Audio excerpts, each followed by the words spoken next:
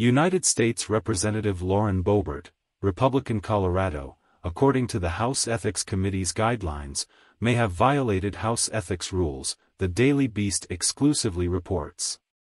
Per the Daily Beast, the Ethics Instruction Guide for 2022 Congressional Financial Disclosures makes clear that members must disclose not only royalties they received, but anticipated royalties as well, any royalties currently due from the publisher for completed sales.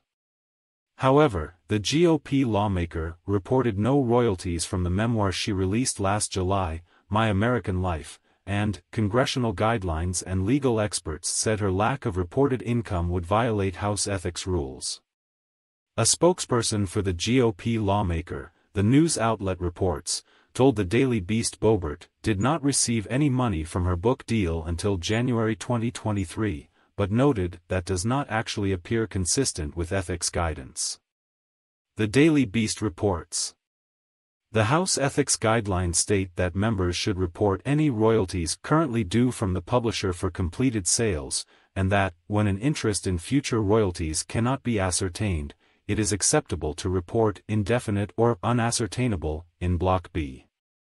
Despite the guidelines, a staffer for the MAGA lawmaker shared an email that their office received the evening after this article published, from the staff director and chief counsel of House Ethics, Tom Rust, in which Rust appears to override the House guidance as it is written, and as three ethics experts interpreted it to the Daily Beast.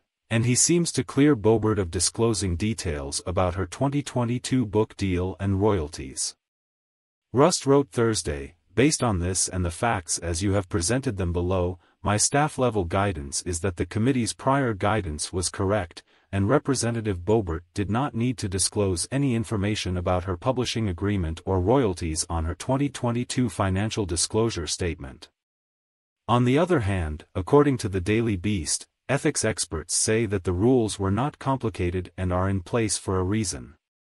Vice President and Senior Director of Ethics at Nonpartisan Watchdog Campaign Legal Center, Kedrick Payne, noted book deals are common in Congress, adding the guidelines clearly require disclosure of royalty income. Payne emphasized, alarm bells ring when a lawmaker has book sales but doesn't report book income, and voters have a right to know that their elected officials are fully transparent about their financial interests.